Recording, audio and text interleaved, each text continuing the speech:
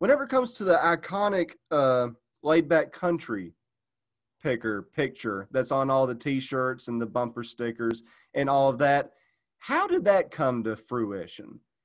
Did you plan that out, or is that like just a picture that somebody took? And what, just how did that become your go-to symbol almost? Well, everything you said, it's a little bit of all that. Picture's probably 10 years old, would you say, Teresa?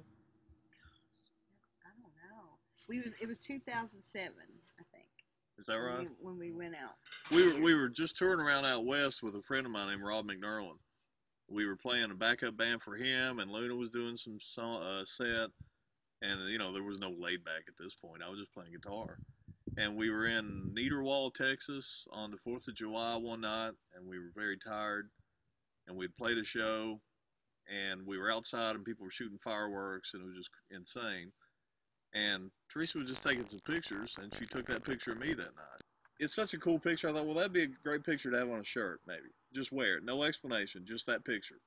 But I never put it on a shirt until many years later, and my daughter talked me into it. We went to an ice cream place that had a sign up that said, we'll make any shirt for 25 bucks. So I gave them that picture, and they put it on a shirt, and it looked awesome. Yeah. Yeah. And I sported it around a little bit, and I showed it to, we were getting ready to play a show opening up for Tower. Were we opening for Tower? Well, we were one of the bands. Yeah, at Wattsburg. And I mean, this is back before Tower had blown up. And Tyler saw it and he said, that's a great shirt. I'd wear that. So I got Tyler one of them and he started wearing it. And it just started that little underground movement.